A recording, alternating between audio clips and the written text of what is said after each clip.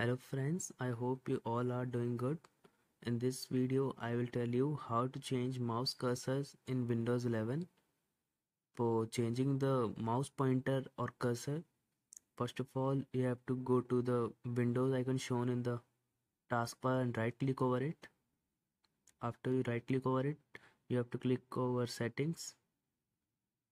After click on settings, you have to go to the left side Bluetooth and devices option.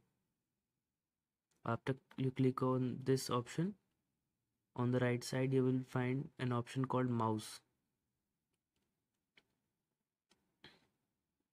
After click on mouse, on the here you will see an option called additional mouse setting under related settings. Then this pop-up window will appear. You have to go to pointers option here. After click on pointers, you have to go to the normal select option here. Then you have to double click on the normal select.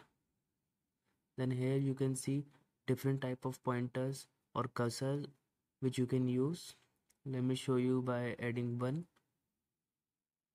I will add this arrow working Excel for you. Double click on it, then click on apply here. After you click on apply, then OK, you will be able to see now my cursor or pointer is changed. I hope this worked for you too.